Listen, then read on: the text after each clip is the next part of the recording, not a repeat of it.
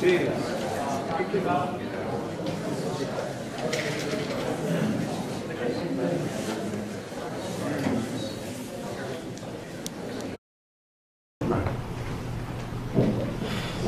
going to entertain as if, that's right, we just had, why don't we'll start off, we'll go from Mr. Tilghman and move this way.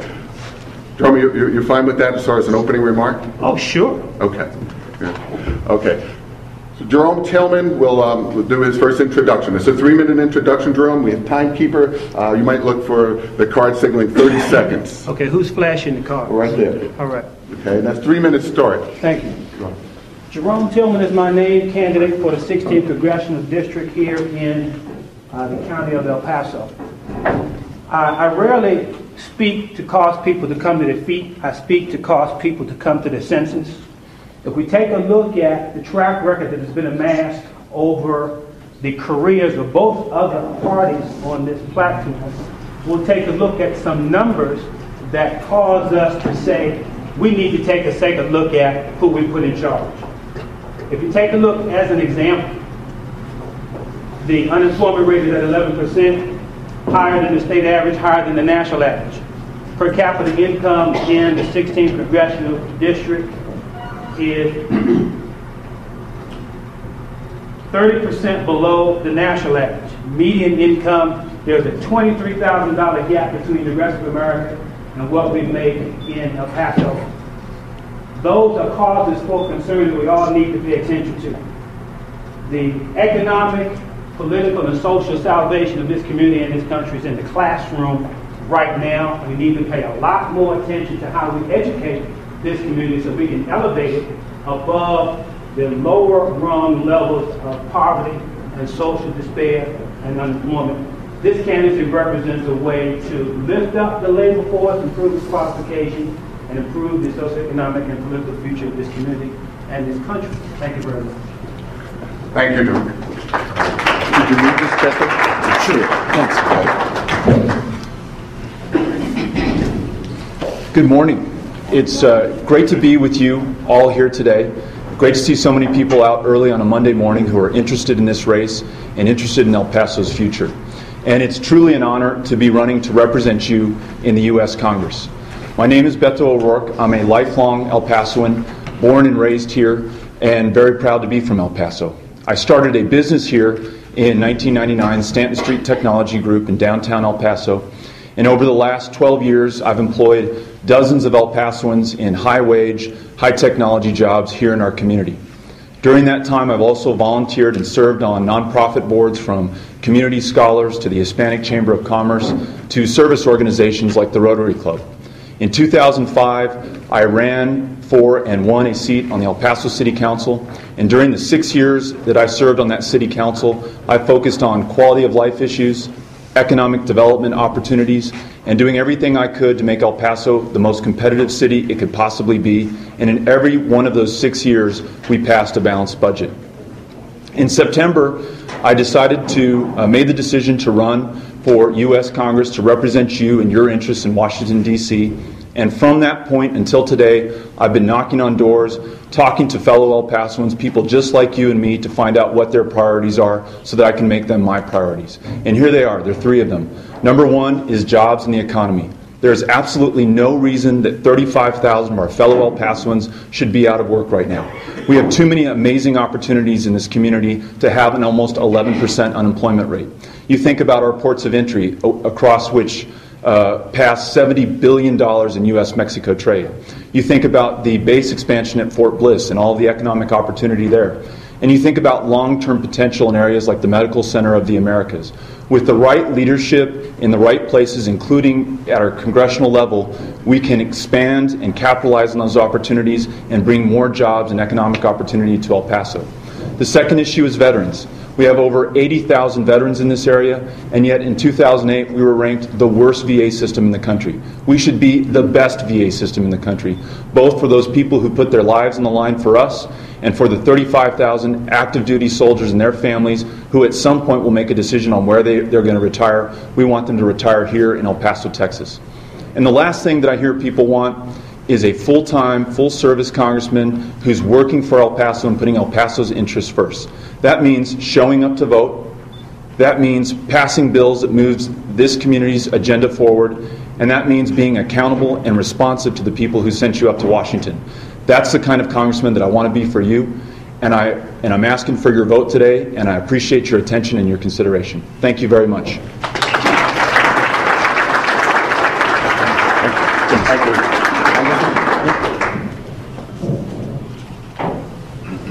Thank you, Ken, and good morning to all of you. And I also want to welcome you here and appreciate you being up early with us on this Monday morning. And if you read the paper this morning, today begins the filing date after a long process of talking about the redistricting and fitting 4 new seats into the state of Texas. I'm Congressman Reyes, and I've had the privilege and the honor of representing you for the last 15 years, going on the 16th year next year. That's 8 terms. I've always had 3 priorities throughout my tenure in Congress. The first one is to protect and preserve our national defense, important to us here because of Fort Bliss. The second one, education. Jerome is right, we need to focus on education, and although at the federal level we provide on the low end 6% to 8% of the monies for education, so it's largely a state issue, but we can weigh in, and we have weighed in on education at different times with federal funding.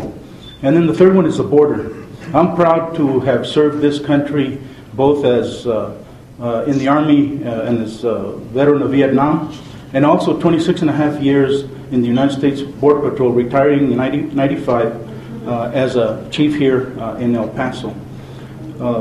For me, it was important to go to Congress because I felt that I had a unique background, better understanding of border issues than perhaps anybody else in Congress. The reason I say that is because as the chief down in McAllen for 9 years and 3.5 years here in El Paso, I got the opportunity to brief and testify before over 40 members of Congress. So when I went to Congress, when I got elected and went to Congress, I had those relationships with those members on both sides of the aisle.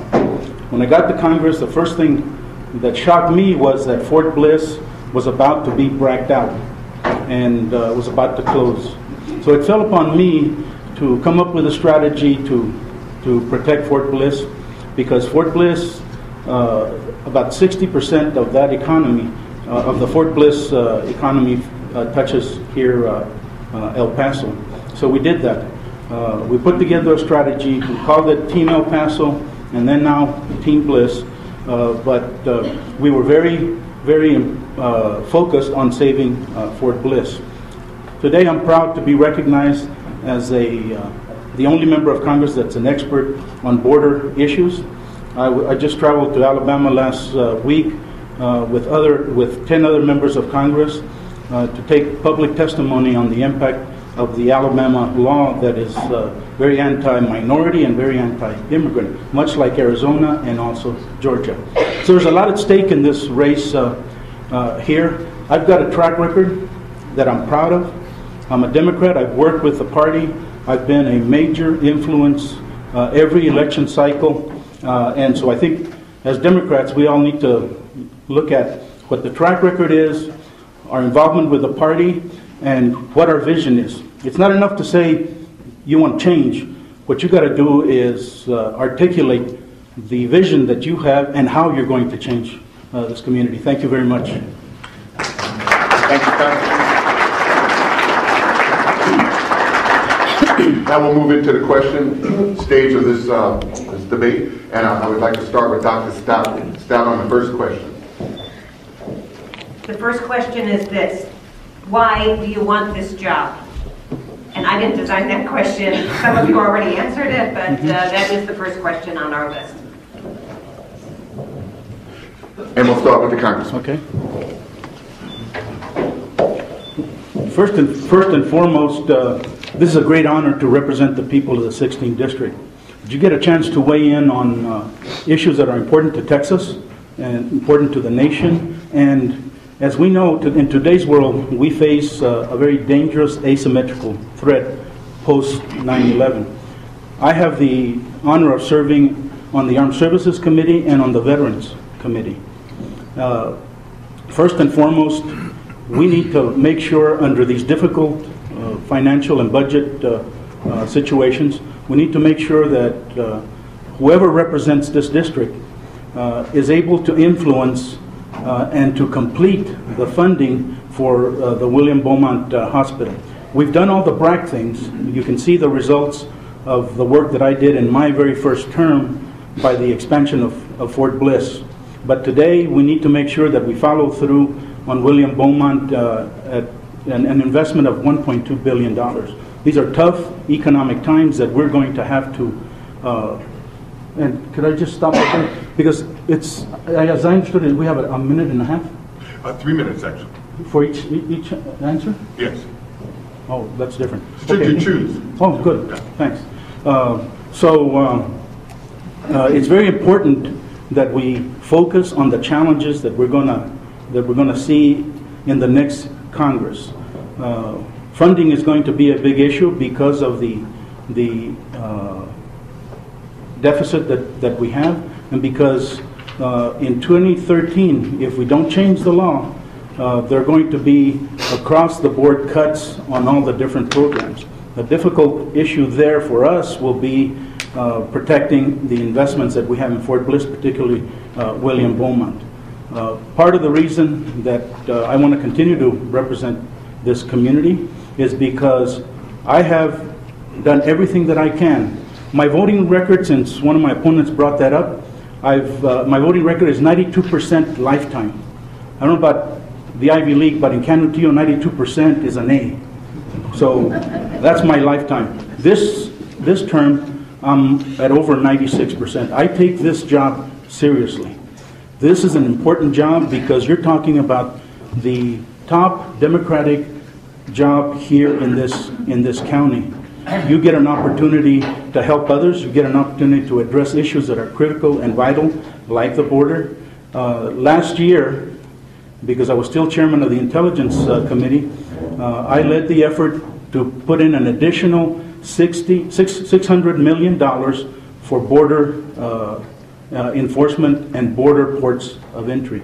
We hired 250, although we wanted 500, we hired 250 inspectors for the ports of entry because we've been focused on in between the ports of entry with Border Patrol. Now we need to switch that to address the infrastructure and the inspections for the ports of entry. So that's the reason that I want to continue to work for you. It's a privilege and an honor. Thank you.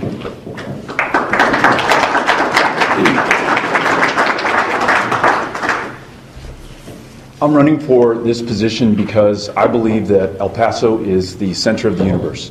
I think that we have the greatest opportunities and some of the greatest challenges in this community. And unfortunately, we do not have leadership at all levels of government that are making the great things that are possible here happen. Let me give you a few examples.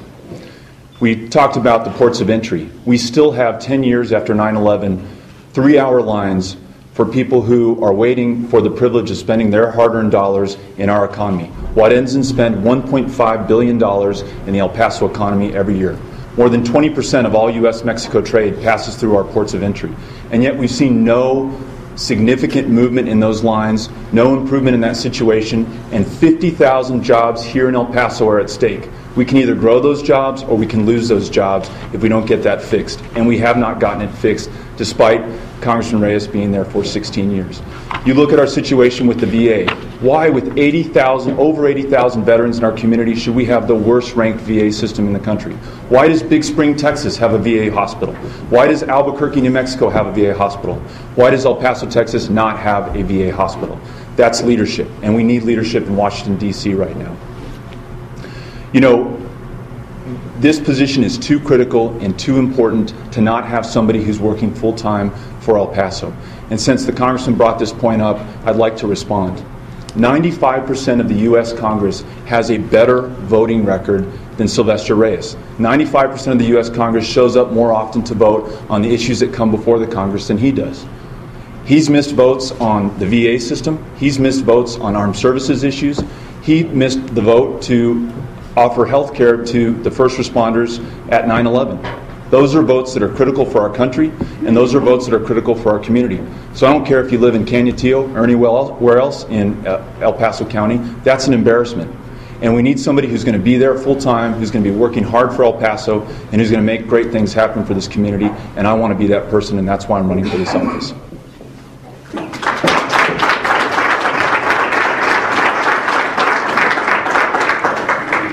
Thank you, and I think we all have good reasons. I believe our heart is invested in the direction and destiny of this community and the direction and destiny of this country. Let me talk a little bit about some of the things that I heard Congressman Reyes mention that's important and significant. Pretty good track record for supporting the Democratic Party over the years and wanting to make sure that those views and values are represented at the national level. As a matter of fact, I met Ken Sutherland in my baptism under fire. I was driving voters to the polls in 1992 in a thunderstorm. There were 4 people at the Democratic headquarters, me, Jose Rodriguez, Jaime Espaza, and the chair. The next year, went down to the convention for the state. We had some problems in nominations and rules committee. I got voted on by the entire delegation that was on the floor to make sure that we did not have issues and concerns that would stop our full delegation to go in and be represented. The delegation elected me to go down, reopen the meetings, and then get all of our delegates put on the floor. Why am I running? Part of the reason that I want to speak to, for the reasons that Congressman Reyes mentioned, we do have some financial problems. But those financial problems are based on the dysfunction and the reputation report card that the National Congress has. It's an international embarrassment to take a look at a 8%, 9% approval rate over a period of time that has produced the economic and unemployment numbers that we have, the $14 trillion deficit that we have, the fact that we have 2.5 wars on credit cards. We talk about downscaling wars in Iraq only to begin to stand up in Central Africa. Those are not the kinds of things that speak to the direction that we should be taking in this community and this country when we have the infrastructure problems that we have. My background here in public service, my background here in military service, and my background and service as a professional educator are all things that need to be taught to a dysfunctional, non-communicating Congress that causes the community and the country to suffer, and that's why I'm running for the 16th Congressional District.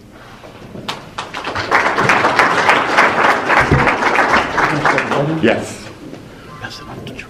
Next, we're going to direct this question to Mr. Tilghman again, to start on that side of the table. So I'll have to modify this question then. To Representative O'Rourke and Mr. Tilghman, as freshman reps, how would you bring tangible results to our community? And to Congressman Reyes, after 16 years in office, what do you see that is left to accomplish? I think one of the key lessons that needs to take place at the national level, I can address by my experiences in 21 years of professional military service, special operations, and been in the theater of operations that many people in Congress only talk about and envision. There are those who, when they go into those places where we're spending so much of our money, only have a peripheral knowledge of what it's like to deploy a soldier and bring that soldier back. We need to be able to talk to people who do not have that level of familiarity, because we have people in Congress right now who treat soldiers like email. They're quick to push the send button, but have no clear indication, no clear understanding of what it means to send a soldier into a combat zone, bring that soldier out, and to take a look at the economic cost tangibly in dollars and cents, and then the immeasurable cost of the psychological and physical damages that that soldier will have to incur over time. We need to take a look at the way we discuss problem resolution. We have too many in Congress, I think, who are more focused on keeping their jobs than keeping their word. That being able to go in and speak to a Congress about the value of dialogue, compromise, and consensus is certainly a key issue that I will bring to the table, having had those experiences and experienced those successes here in El Paso County.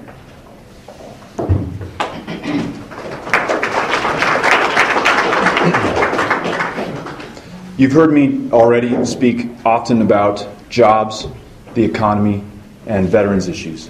And I've kept that list short because I want to be held accountable for things that I think I can move forward for this community. And those, I believe, are the most important issues in our community, and I've heard that directly from the voters who are going to decide this election. I think that I've shown in my time on the City Council and in my time in the business community as a small business owner and in my time in the civic and nonprofit sector that I can work with and will work with and have worked with people from all stripes, backgrounds, and interests, whether it's the business community, whether it's the nonprofit and activist community, whether it's other political leaders on City Council that I worked with. I work to build coalitions, and I'm happy to work with anyone, anywhere, anytime to move El Paso's agenda forward. And so I will focus on, and I'll ask you to hold me accountable for, the things that I'm campaigning on. Jobs. 35,000 people unemployed right now, almost 11% of our workforce, unacceptable. Texas is 8%, the U.S. is 9%. Where I will focus is our bridges. There's 50,000 jobs in El Paso, dependent on the economic activity that crosses those bridges. I'll focus on Fort Bliss, more than $5 billion in economic activity spinning out of the projects and construction at that base, and yet much of it, if not most of it, is leaving town with out-of-town contractors and subcontractors when you have El Pasoans who are desperate for those jobs right here in this community. I'll go to bat for those El Pasoans. And lastly, the Medical Center of the Americas. Truly the greatest long-term hope for job creation and economic growth in our community. The kinds of jobs that our young people right now are leaving El Paso to go to other communities and enrich their cities and states and communities. We invest there, we can end up like Houston, which has the Texas Medical Center, which employs 93,000 people, 20,000 of which are in high-paid, white-collar technicians, doctors, medical staff, researchers, and scientists. We need those kind of jobs here in El Paso if we're going to keep our town and our young people. So those are the kind of things that I'll focus on, and I will work with Republicans, I will work with Democrats, I will work with whomever we need to work with to move this community agenda forward. That's what I bring to the table. That's what's been missing so far.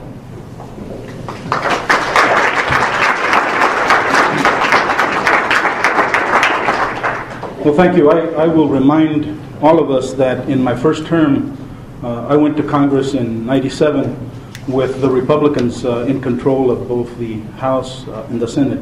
The work that I did to bring about the success at Fort Bliss was done by working across the aisle, by working with chairmen like Duncan Hunter, who I had met previously as a chief.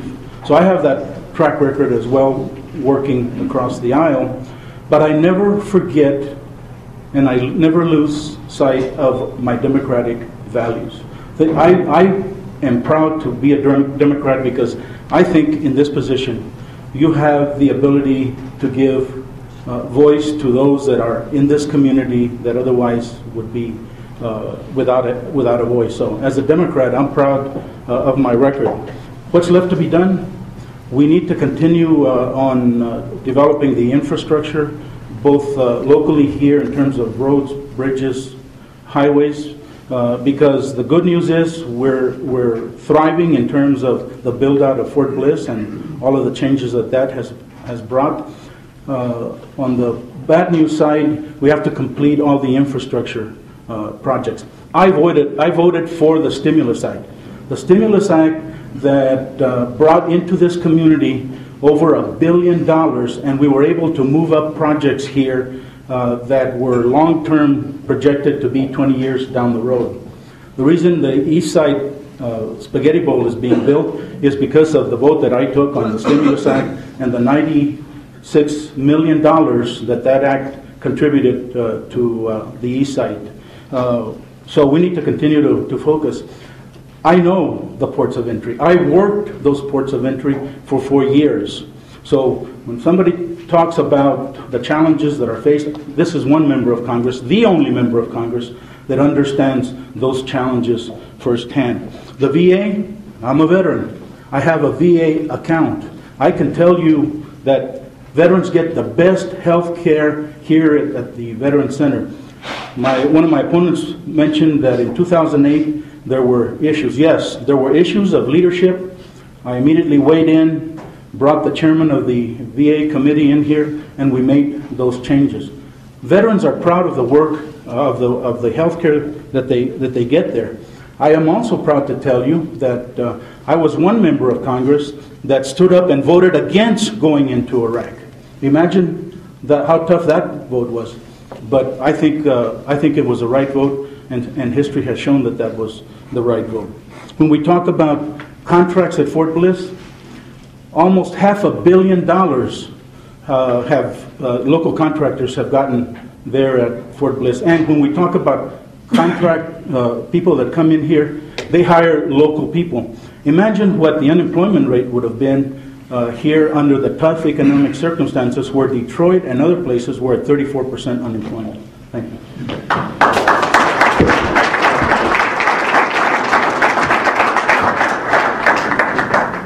The next question, coming from Mr. Moore, will be directed back to Congressman Reyes. I'm assuming everybody can hear me, so forgive me if not. And I'm going to modify this question just a little bit too to make it relevant to the various candidates.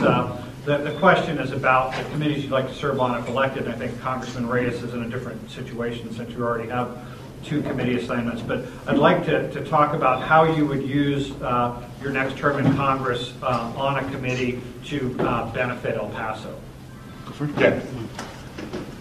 Well, as I said, I'm the second most senior Democratic member on the Armed Services Committee. If there's ever been a time to have a champion for El Paso in the Armed Services Committee, this is it. Why? Because we've already seen the Department of Defense take about $460 to $80 million worth of cuts already. In the next Congress, if we don't fix the current law, then sequestration kicks in, which means that across the board, every single program will be cut. Every single program. I don't agree with that, because I think that if we're going to, first of all, let me just say, are there areas in the Department of Defense that we can look at to make additional cuts? Yes, absolutely. But when the law says that every program is going to take a cut proportionately, you're talking about funding half a submarine, half an aircraft carrier, half of a future combat systems program. It can't be done. So I'm going to weigh in, along with others, on a bipartisan basis to make sure that whatever amount we identify, if we identify that additional cuts need to be made to the Department of Defense, they will be left up to the Secretary of Defense. That's where it should be. Congress should not dictate a percentage. The reason that that was put in the law, by the way, which I opposed, again, I opposed that because I don't think that we ought to subvert our authority and give it to 12 people, because we saw the results of that. And secondly, each one of us has a responsibility to represent our districts. My district here, we've always been a strong military community. I want to continue to work to support Fort Bliss and the potential cuts that may be coming. So that's an important distinction from being a very senior member of the Armed Services Committee to being a freshman in who knows what other committee. I'm also the second most senior member of the Veterans Committee. I get a chance to weigh in. In fact, the chairman recently sent me to Houston to evaluate the VA hospital there, so that long term, as we talk about doing a VA hospital here in El Paso, we're able to be that much further ahead by having visited successful VA hospitals around the country. We're living in tough economic times. We're living under very austere potential budgets, but you need somebody that knows how to navigate in Congress, how to work with people on both sides of the aisle. As chairman, I supported many programs and projects that were important to my colleagues, so that today I've got the opportunity and the ability to work with them to make things happen here for El Paso. Thank you.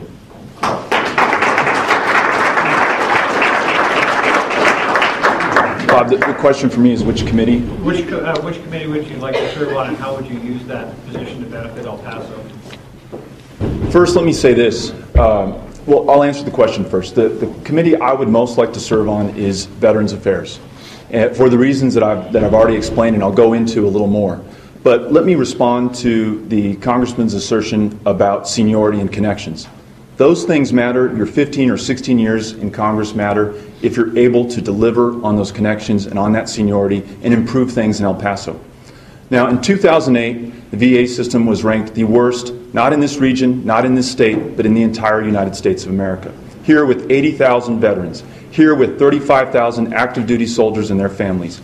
This should be the best VA system in the country. Now, if this had happened during Congressman Reyes' first term, or second term, or third term, or fourth term, or fifth term, maybe that would be excusable.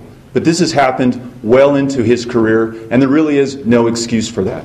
I will make that a focus. I will measure that. I will meet with area veterans on a quarterly basis. When my opponent first ran for office 16 years ago, he pledged to have an annual town hall meeting. The last live, in-person, in El Paso town hall meeting that he's had on a regular basis, I understand, was 9 years ago. You now have the privilege, if you're a veteran, of calling into a teleconference town hall meeting where if you press button number 9 and you can wait 30 minutes, you may be lucky enough to ask a question. We need to do better for our veterans. I will do better for our veterans. And look, if you don't believe me, if you don't want to take my word for it, ask one of the hundreds of veterans I've met as I've knocked on thousands of doors around this community who tell me about 4 to 6 months waiting time to receive an appointment. When that appointment is scheduled, it gets rescheduled for another 4 to 6 months. There's inadequate care, there's inadequate capacity for the number of veterans that we have in our community, and we absolutely must improve that. I will do that. I'm making it a priority, and I want you to hold me accountable for that. So when the Congressman's local chief of staff, Sal Payan, says at a breakfast meeting, 99.9% of veterans here are absolutely satisfied with the VA system, you know that this Congressman and his staff are out of touch with this community. I've been talking to them for the last 3 months. They say we need to do better, and under my leadership, we will.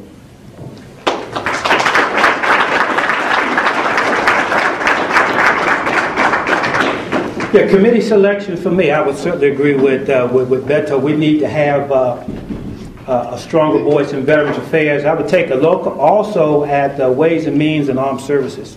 Let me start with Veterans Affairs. You're speaking to a guy who knows what it's like because he's been out there and come back, talk to veterans, because I've been in the foxholes that guys in Congress have only read about.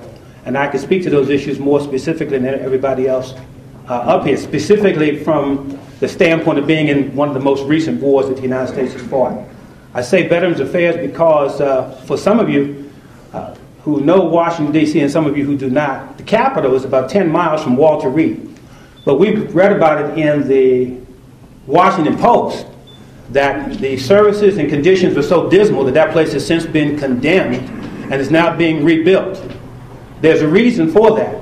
If we profess to care so much in Congress about what the veterans are, that should not have been a surprise to anybody on Capitol Hill who could have taken a cab ride, a bus ride, or driven up there themselves to see what those conditions were. So we need to make sure we have a voice that reflects the true priorities, and I want to say that for being a veteran, I know about those kinds of things because I was in the foxhole next to some of the guys who have the services or need the services that they're asking for now from Veterans Affairs. Ways and Means, we need to talk about better ways of spending. We have got to get out of this habit of just swiping the national credit card, and then anytime we need to have the credit rating or the credit limit updated, we simply put that crucifix on the backs of everybody who's sitting in the room. Armed services, again, because of the combat experiences, because I have been a part of those things that the United States has chosen to deploy forces for. The expertise that I bring to the table is the kind of thing that I think the Congress is lacking because so many are there who have no idea, no clue, no experience, have never put on a pair of combat boots, have never been forward deployed, but always talk about wanting to lead a country for which they have never fought and they will never fight.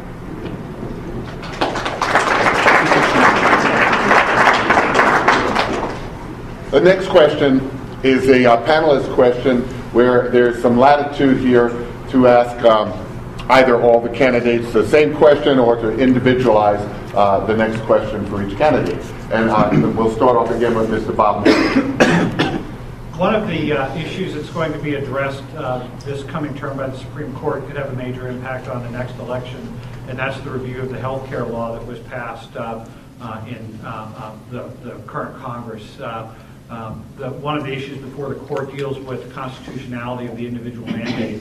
So I'm curious, if the court were to strike down the health care law as unconstitutional, what efforts would the candidates commit to on health care in the next Congress? Well, the first thing for me would be to take a look at what I believe some of the positive points were with the current health care plan as passed by the Congress. I like the idea of being able to extend insurance benefits for parents who have children in the public education system, who have children in post-secondary education, and because of the dismal state of affairs for us economically, can still have an umbrella of protection health-wise until the economic situation in the United States improves. So I would certainly take a very strong and hard look at that one. The other points would have to be studied a bit more, but that one specifically, that if you can extend those benefits and take those worries away from somebody who has gone out, incurred the kinds of debt that many of our college students have incurred, to then graduate and step out into a barren labor force, they need to have those kinds of basic tangible protections, and that would be one big thing that I would stay focused on, stay tuned with, to make sure that we can extend health care benefits to those people who are still out there trying to find a job.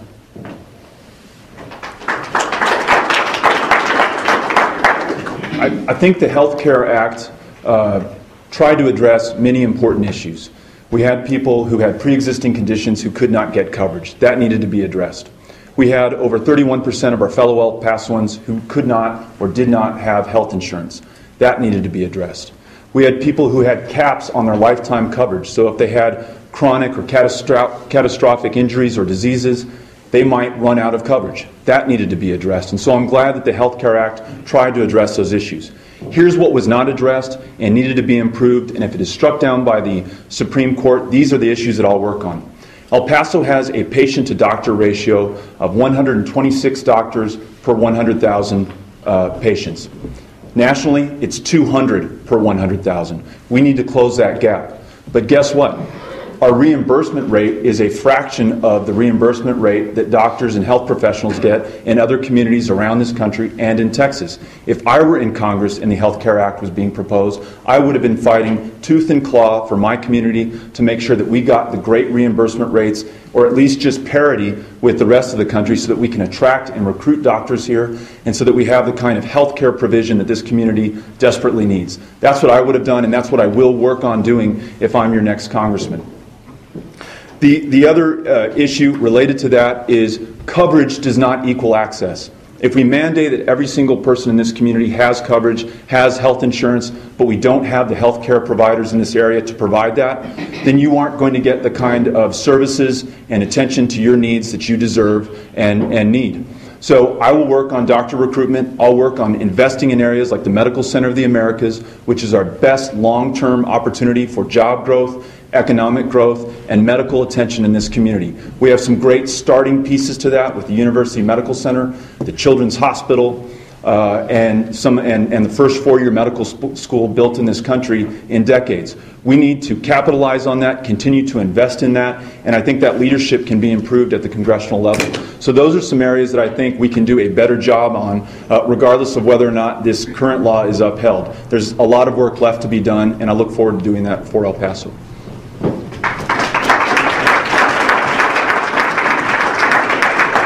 Well, at the height of the healthcare debate, and I hope everybody remembers how contentious that was, that actually gave birth to the Tea Party movement, who sent 87 new members of Congress in the last election cycle to Congress, and who have controlled the agenda on the Republican side of the House since last January.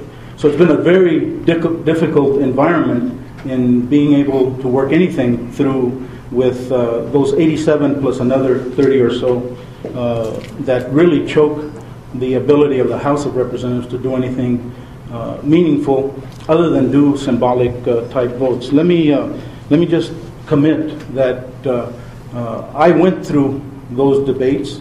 I held both telephonic and live town halls to give people an opportunity to give feedback, and I think it was worthwhile, because I had heard from families that had gone bankrupt because of the lifetime limits that the healthcare insurance policies have. When we talk about the Reimbursement Act, I voted to cover the doctor's reimbursement 100%. We passed that in the House of Representatives. Where it failed was in the Senate, because Mitch McConnell and those other guys had enough votes to not have cloture on the Senate. The Senate has some very strange rules. But we actually voted and passed full reimbursement going forward into the future, 100% in the House of Representatives. I took that vote. It's exciting to have the first medical school in the last 3 decades or so here in this country, and it's here on the border. I have brought in about $7.8 million to that effort here in my tenure in Congress. So you have somebody that has actually gone through the process, somebody that has talked to families and constituents here that were impacted severely by the situation with affordable health care. So first of all, I don't think the Supreme Court is going to rule that law as unconstitutional, but if it does, I am going to continue to do everything as a member of Congress to make sure that we continue to act on that. 233,000 people were without health care coverage here just in El Paso. Today, because of that law, that's gone down to somewhere around 218,000. So we're making progress. We knew that the law that we passed was not a perfect piece of legislation. But in Congress, you try to do the best you can so that you have the votes to ensure that it's passed.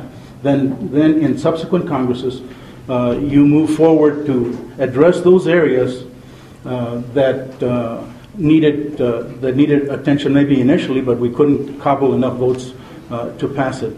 That's the way the system worked. But I am 100% committed to the comprehensive health care reform legislation. I voted for it.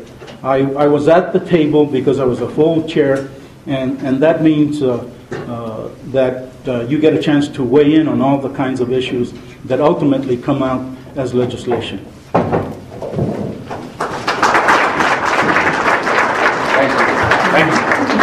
have a question an individual question for each candidate, and I assume the doctor does as well. How do you guys want to handle that? You start off and direct it at the Okay. candidate if you wish. All right, thank you.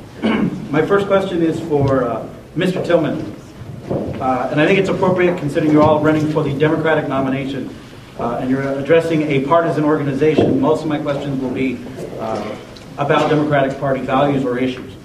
Mr. Tilghman, the Tea Party has been against immigrants, it's been against the gay community, it's been against the poor. Yet earlier this year, you were not only a guest of the Tea Party, you gave the keynote address earlier this year to the Tea Party. In just a few brief words, why should Democrats support you for the nomination?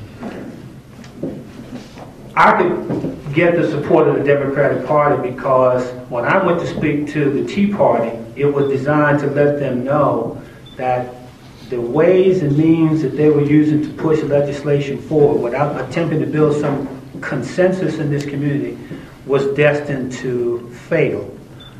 If you look at the accounts of the presentation that I made to the persons at the Tea Party, it was designed to say the name of the game is cooperation, not competition. If you take a look at some of the thinking that goes on between and among political entities in the community, we take a look at making I'm speaking metaphorically now, furnishing the best cabin on a cruise ship that's about to smash against an iceberg. We have got to understand that the name of the game is dialogue, compromise, and consensus. And my message to them and my message to anybody here is you have got to be willing to find flexibility in the positions that you take, because when we go to the line of scrimmage, we are all going to have to move this team down the field, and everybody has to do their individual part to do that. I was happy to get the call to be able to give them a message of dialogue, compromise, and consensus building. I thought the message was well received. I thought it was well covered in the newspaper. And it goes to show you that there are people on the opposite side who are willing to listen to Jerome Tilghman. Thank you. My next question is for Congressman Reyes. Congressman Reyes, Representative O'Rourke said in an article in yesterday's edition of the El Paso Times that the super committee's failure to pass a budget fell partially on your shoulders. He said you would support the Budget Control Act. You said you'd vote against it. Can you please explain why you would vote that way? Sure, and in the past I should point out my opponent has said that he would have voted against it as well, so it's, I don't know how he actually feels, but I can tell you why I voted against it. First and foremost, the law asked us to abdicate our individual responsibilities and put them all together in 12 members of Congress, 6 from the Senate and 6 from the House. I was elected and sent to Congress to represent the 700,000 or so people of the 16th District. I sat on the sidelines while they debated all of those things. I voted against that because I thought that was not in keeping with the constitutional system that was set up for representing 700,000 people from the 16th district. In addition to that, if you remember how contentious it was, we had never made a political issue of raising the debt ceiling until this time.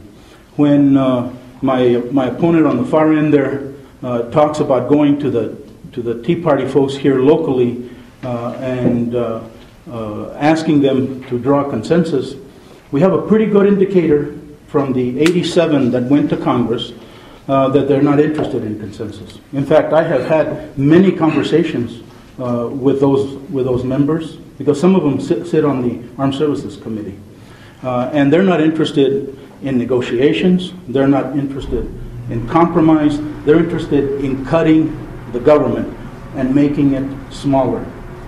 That's why they feel they were sent to Congress.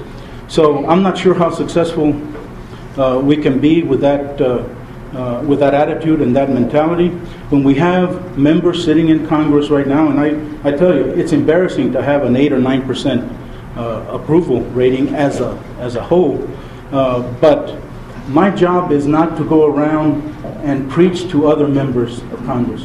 My job is to find a way to work within that system, and I have, to make sure that I go to the people on the Republican side of the aisle, that I have a relationship and that they have a trust with me to be able to continue to get things done. We have to have that kind of understanding at the federal level now more than ever, because you're not dealing with what I call rational individuals that once they get elected turn their work towards consensus and governing. That's not who they are, and that's not what they're doing. Thank you.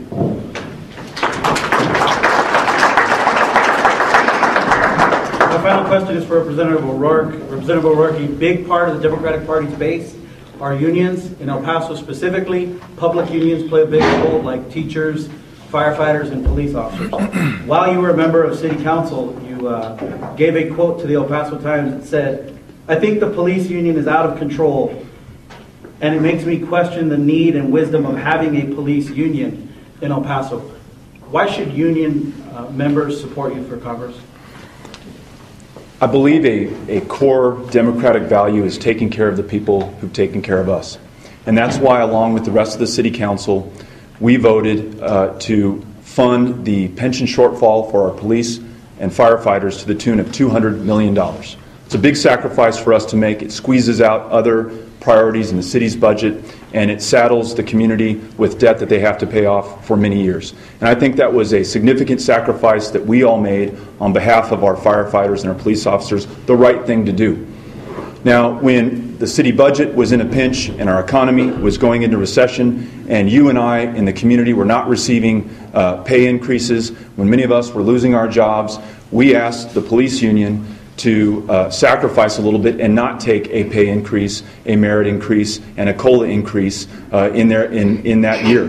And the intransigence of the union, the pushback when so many of my constituents were suffering and needed help, to me was unexcusable. And so I used some tough language because I was fighting back for my constituents and for their needs. And that's essentially the battle that you see play out every time there is a police or and sometimes a firefighter's contract presented at the city. But I think I was always fair to both those unions and their memberships. Example A is bailing out that pension shortfall. And the second point is, I believe in the right to unionize. I believe that unions have brought us some of the amazing things that we enjoy in our work life, starting with the weekend, starting with the 40-day work week, starting with the fact that you don't have child labor in this community anymore. But there does need to be a balance. There does need to be an equilibrium that's reached where the taxpayer is protected, where the union members are protected, and that's what I thought my job was on the city council.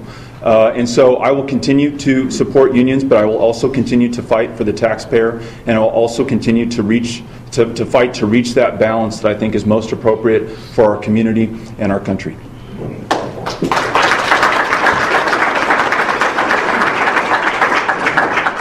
Dr. Stout? I have two great questions, and I would invite any or all candidates to respond, but to keep their responses to a minute or less. My first question is this. 2011 has been called the year of the war on women. Earlier this year, House Republicans and a handful of Democrats voted against the 1970 National Family Planning Act called Title X, including our own incumbent. What are your positions on low or no cost family planning, i.e. birth control, and for women's health care in the future? I'll go first, since I already went on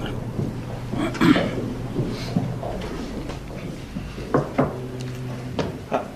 First of all, the wage disparity between women and men has got to be closed. That's a gap that's sinful in the community, sinful in the country.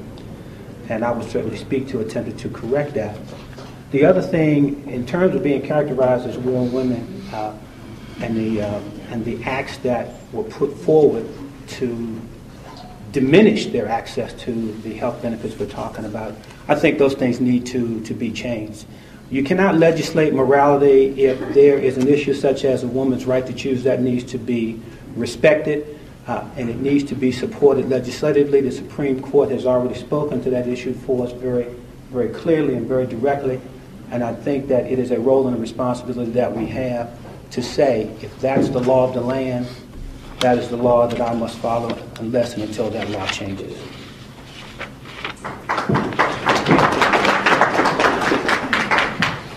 To this question and the question asked earlier about democratic values, we have a congressman who voted for the Patriot Act and warrantless wiretapping. We have a congressman who in 1999 voted to deregulate the banks and the financial institutions, which brought us to where we are today. And at the top of the heap, we have, in terms of what I think are undemocratic or non-democratic party values, we have a congressman who voted to defund Planned Parenthood.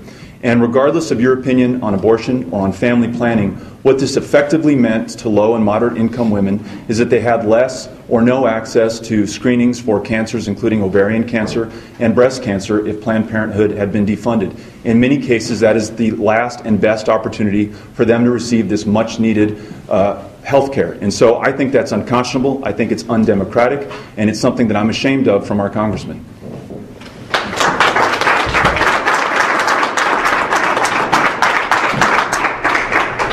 You should focus on learning the system and not worry about taking on a load for me, because I can speak for myself. I have a track record that I'm proud of. In fact, I have an 88% favorability ratio with the Human Rights Campaign.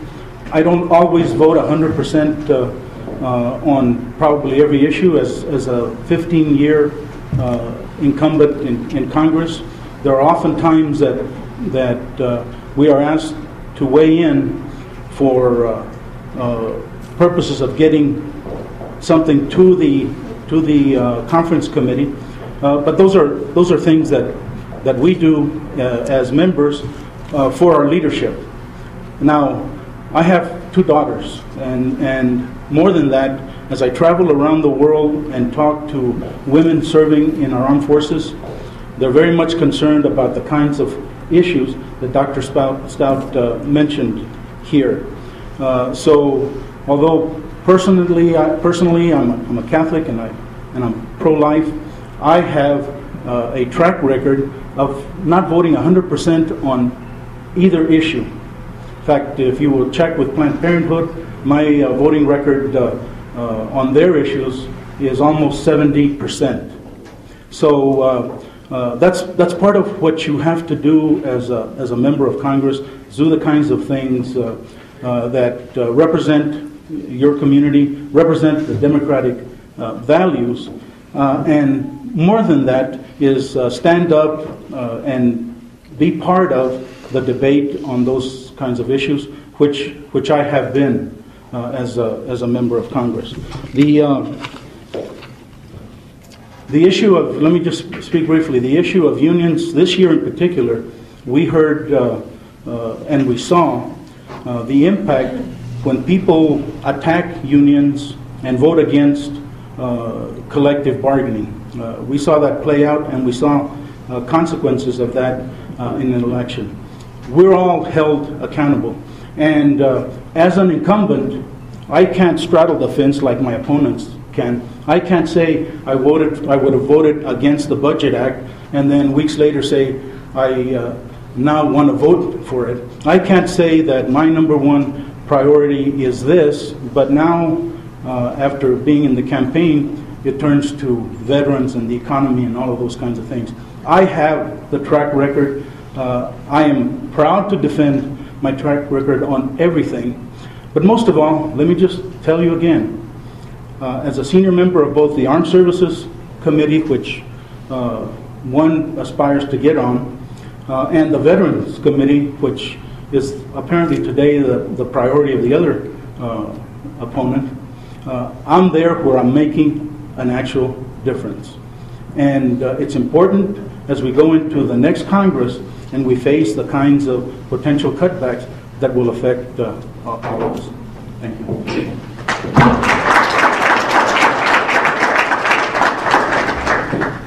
My final question relates to the word security. The word security has been used frequently against real and imaginary threats, yet environmental security is virtually invisible.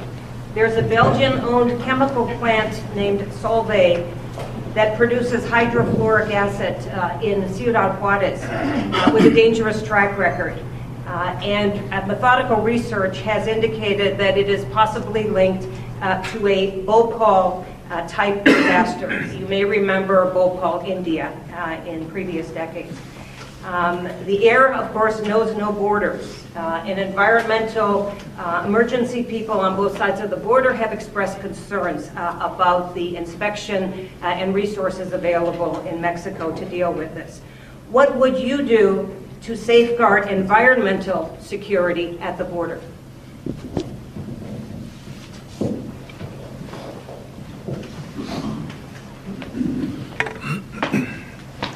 We have a common airshed. Mother Nature determines the direction of the wind, determines the weather. But our conversations about what goes in, those particulates that may enter into the atmosphere, are conversations we need to have between governments. And I believe that information that we gather from a study of its long-term damaging effects needs to be the first thing we discuss. Talk about the tangible negative effects of not addressing the pollutants that are damaging us health-wise needs to be the first order of business. We are close enough to talk about those things with a government, if that government has in its priority list those same kinds of things. We see that the government of Mexico is deluged with things that cause them to focus on issues other than the health, welfare of its people because of this enormous drug war. We've got to get that solved and out the way so we can talk about how to develop key strategies to address the damaging and inimical effects of particulates and pollutants being introduced into the environment. We've got to get tangible numbers, a solid track record of the damages as a consequence, and develop means to negate or reverse the negative health trends that have been created as a result of our ignoring the environment in this community.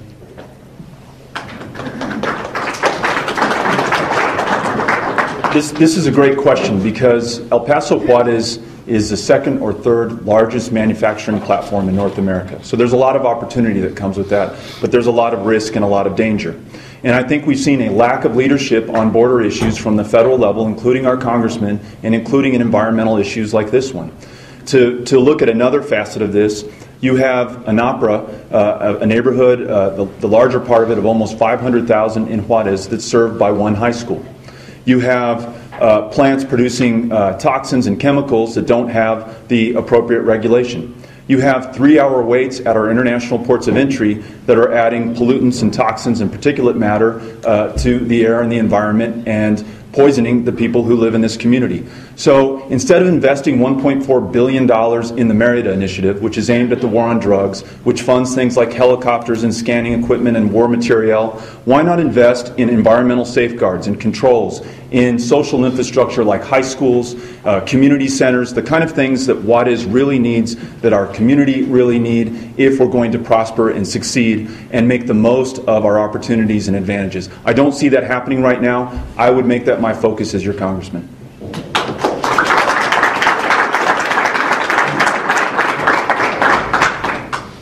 Well, first of all, as a member of Congress, the good news is you get to weigh in on many, many different issues. The bad news is you cannot lead an invasion into a sovereign nation, no matter that it's located on our own border. But what you can do is you can look at my track record as it relates to environmental issues. Let me go back to when they wanted to make Sierra Blanca the dump site for nuclear waste. I led the effort here locally in concert with Jeffrey Jones, who then was the state senator for Chihuahua, on an international basis.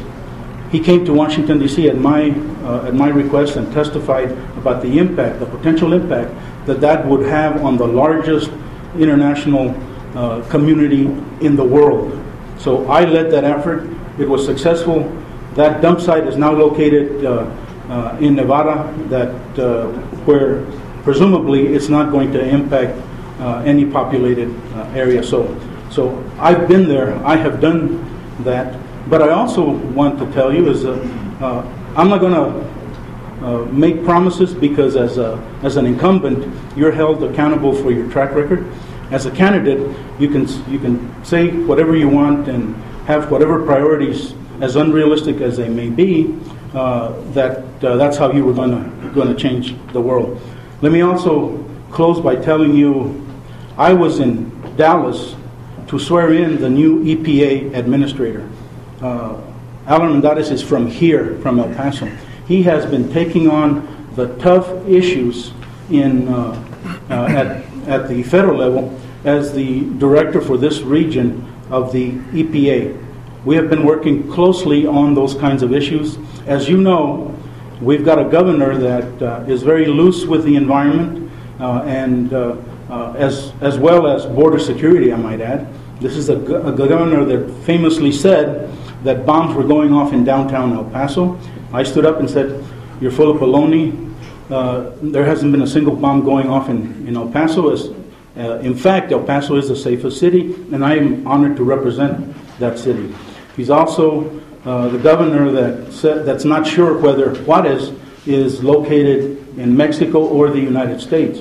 But be that as it may, I'm standing with the EPA administrator and taking on the issues of the environment, not just here locally, but across the state and across his region. I have a track record that I'm proud of. I was born and raised on a farm where we learned the value of respecting Mother Nature. I want my kids and my grandkids to live in a safe community. So anything and everything that I can do, I will do as a member of Congress, with the exception of overpromising stuff that I can't deliver.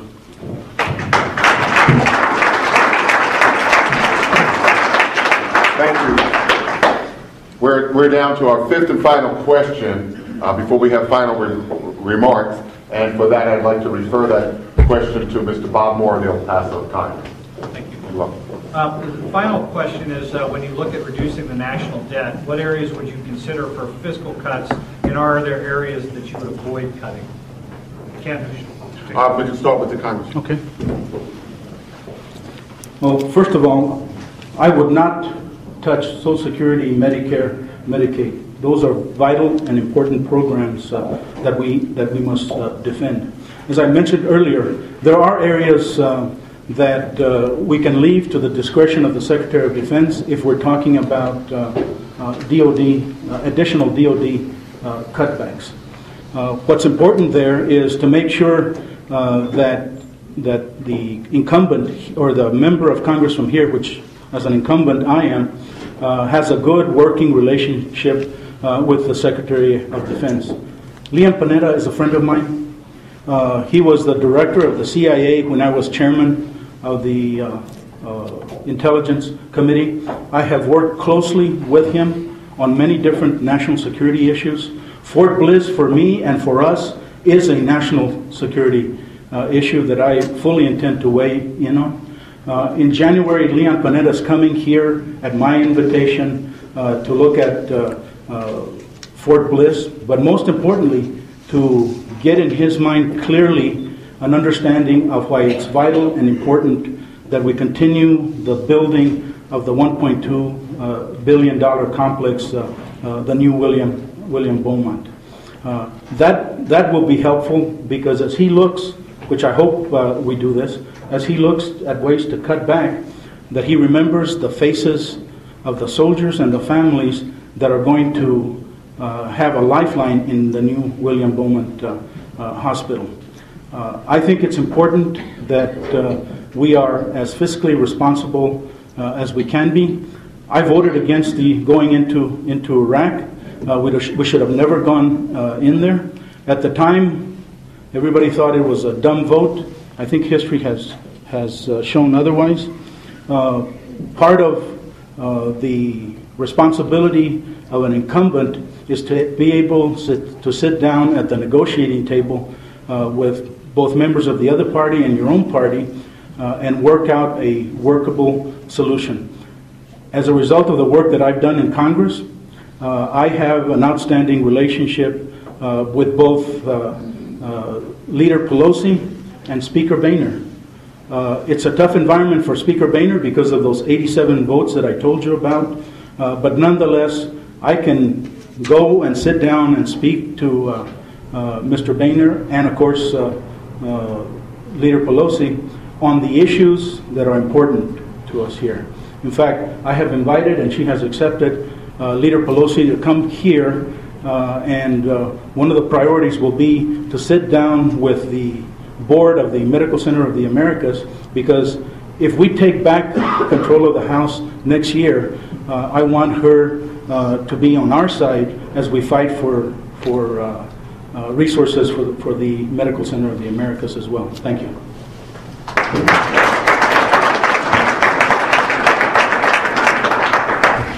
This is precisely why people are so frustrated with Congress right now and why it has the lowest approval rating in U.S. history. The question was, we have an out-of-control debt. Where would you cut? I don't know if anyone heard an answer. We heard about voting against Iraq. We heard about bringing Nancy Pelosi here to El Paso. I want to know where our congressman would cut. because those are the kind of tough decisions that we send him and our next congressman up to Washington, D.C. to make. Those are the kind of tough decisions that I made as a city council representative who was part of passing a balanced budget every single year. That means that we had to look at where the revenues were coming in from. That means we had to look at what programs we were going to cut and what programs we were going to keep. I will do that for you in the U.S. Congress. To answer the question, we spend 43% of the world's military budget right now. We are completely overextended overseas. It's unsustainable, and that's the first place that we need to look at cutting. We're in 2 wars. One of those wars in Afghanistan is stretching into its 2nd decade. We just got into another engagement in Libya that thankfully has ended well. But we have the world's largest military budget. We spend more than almost all militaries combined. I think that we can responsibly cut back in our extension overseas. I think that we need to bring troops back from Afghanistan, back from Iraq, to bases like Fort Bliss. I think we need to look at closing bases that we have all over this world and responsibly shrink our military presence overseas. Look, it's not an easy thing to talk about. It wouldn't be an easy thing to do, but those are some of the tough decisions that we have to make if we're going to get our budget under control. Social Security. The people who paid into Social Security and who are earning their checks back from their investment into Social Security, that needs to be protected. That's inviolable. But going forward, for future generations, for my kids' generation, 5, 3, and 1-year-old right now, we need to look at things like means testing. We need to look at perhaps a later age at which my kids are going to retire. That's a tough decision. It's not easy to say. It's going to be politicized by my opponent, but those are the tough things that you're going to want me to weigh in on when I'm in Washington, D.C. This is precisely why the U.S. almost defaulted on its national debt this summer, and the incumbent voted against the compromise that was reached so that prevented us from defaulting on the national debt. This was after our debt rating was downgraded by Standard & Poor. So we have a Congress that can't get the job done. It's a do-nothing Congress. We have a congressman who's been up there for almost 16 years, who's part of the problem. You need to send someone up to Washington who's going to make the tough decisions that are necessary to move our country forward, not for our generation, but for our kids' generation and our grandkids' generation. If we don't do that, we'll lose this country, and we can do much better, and as your congressman, I will.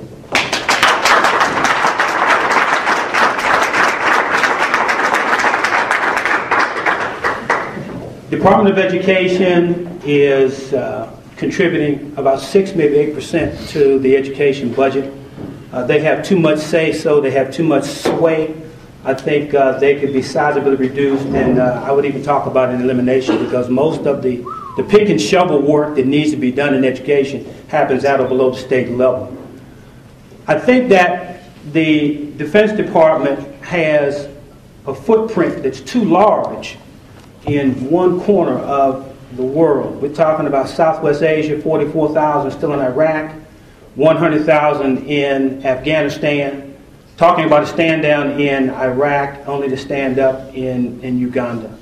The places I would take a look at the cut would be in Department of Education and in Defense, what things I believe are sacrosanct. We need to show that we appreciate the people who are on Social Security, because they have largely built the economy and the wealth that this country is resting on right now. One thing we need to take a very strong look at in terms of our long-term economic benefit has got to be in education. I want to speak very quickly about the DREAM Act. Our birth rate is not anywhere near what it used to be.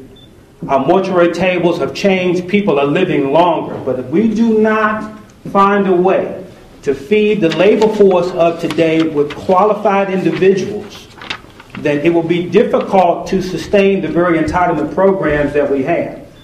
If you have an undereducated labor force, they will not be able to earn the wages that produce the taxes to take care of the people who are living longer.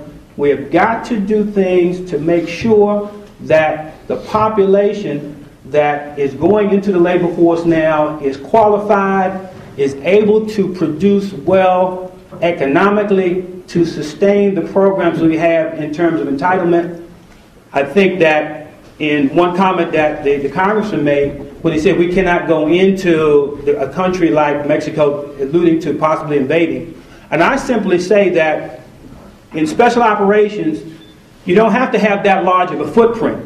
But if we're willing to go into Pakistan to deal with a guy called Osama bin Laden without anybody's permission, if we see a national threat, we don't need to have a consensus of nations to determine how best to address that if we know we can do it right away. So, Defense Department footprint's too big. Got to reduce that. Special operations can take care of that.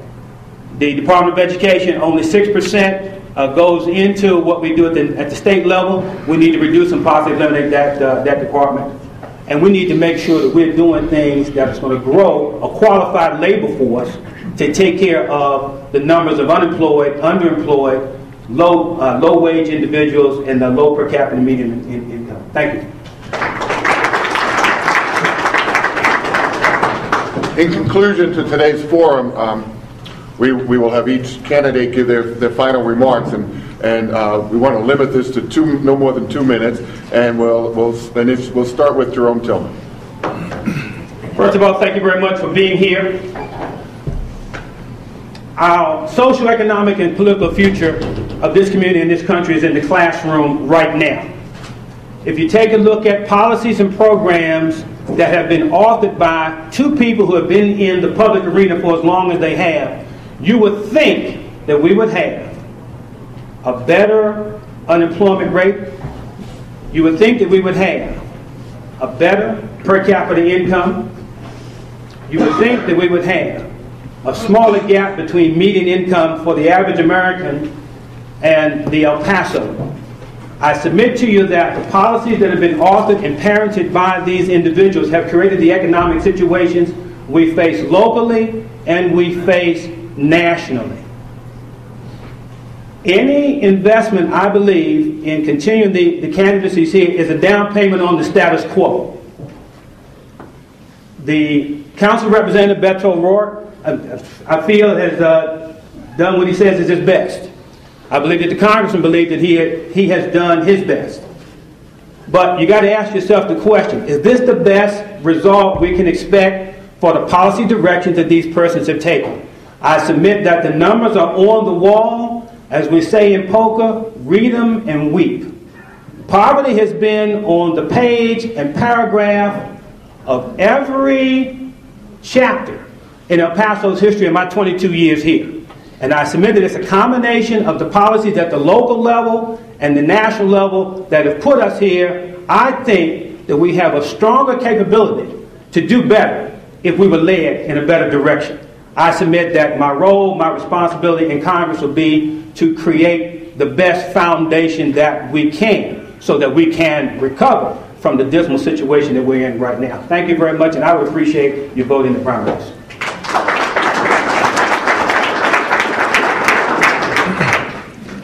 It's clear to me, and I think it's clear to most all of us here today, that Congress is broken. As an institution, it no longer serves my interests. I don't think it serves this community's interests, and I don't think it serves this country's interests. Look at our economy, perhaps heading back into recession. Look at our unemployment rate in El Paso, almost 11%, 35,000 El Pasoans out of work. And look at some of these really difficult issues like the national debt. Congress just cannot get the job done. They've put partisanship and their careers ahead of this country and our community. Our incumbent has been there now for 8 terms, almost 16 years. He is part of this Congress that is unable to get this job done for our community and for our country. It seems that the Congress's #1 job, including the incumbent, is to get reelected and to stay in power. And if that's their #1 priority, they're doing a great job. Their reelection rate is something like 90%. And it makes a lot of sense when you look around you today. I see members of the Congressman's D.C. staff here at a political event, taxpayer expense, supporting the Congressman. So if you want taxpayer-funded campaigns, you've got them right here. It's part of the power of incumbency. It's part of why we're disgusted with Washington, D.C. It's part of why we need new leadership if we expect things to change there. But if you want to judge this Congressman and the U.S. Congress on our community's priorities, not his personal priorities, he's done a terrible job. 11% unemployment, the worst ranked VA system well into his career as our congressional representative. and not the most responsive or accountable person in terms of holding regularly scheduled meetings for constituents, for veterans, for the groups who depend on his leadership and his activity in the U.S. Congress. If you want more for your community, if you expect better things, if you expect an unemployment rate that's below the national average instead of ahead of it, if you expect the best VA system in the country instead of the worst, then you're going to need to change who you send up to Washington, D.C. I see great things happening at the local level, from local elected leaders to the business community to the nonprofit community. There's a wonderful transformation and an amazing spirit taking hold in El Paso today. That is not matched and complemented at the federal level, and it's not matched and complemented by who we send to the U.S. Congress every year for the last 16 years. So I do not think it is in El Paso's interest, it is not in your interest or my interest, to send the same person back there for a 9th term, for a 17th and an 18th year. It's the very definition of insanity to continue to do the same thing and expect a different result. So if you want something better for this community, if you expect more out of yourself, out of our community, and out of our country, then I'm asking for your vote and your support and your help in this election, and I appreciate your consideration and your attendance today. Thank you very much.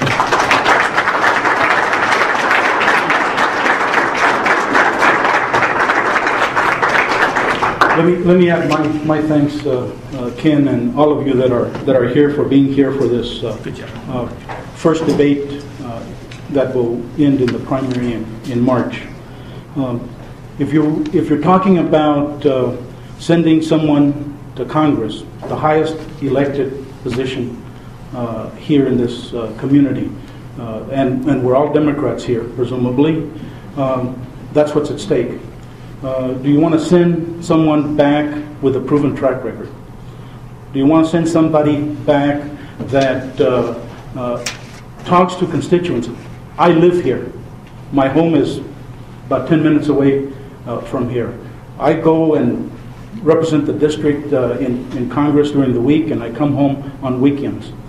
I see many of you as I accompany my wife or go by myself and do the shopping and all of the kinds of things that regular people do here in this community. The difference is I know the importance of continuing to work to bring federal dollars here into the El Paso region. I know that veterans get the best health care because I'm a veteran. I've been, not in a foxhole, but in a helicopter flying over the jungles of Vietnam getting shot at. I care about veterans. I don't have to tell you it's my #1 priority. My priority has always been to make sure that the national security of this country is protected, and veterans are part of that. Jobs, all you've got to do is look around.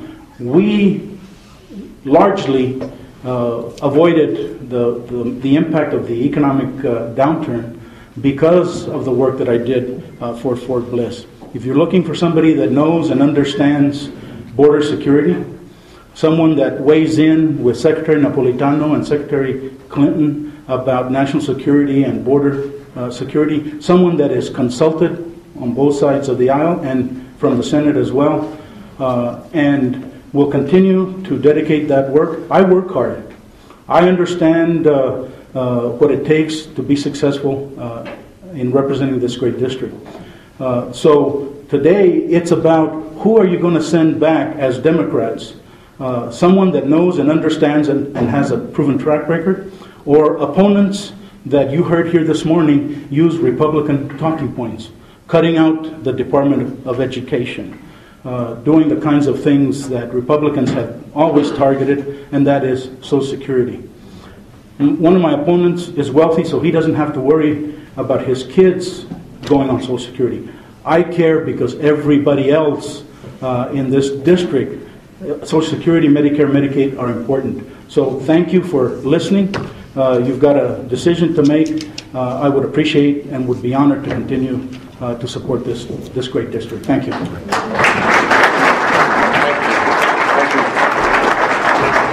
again, I want to thank each and every one of you for being here. You can go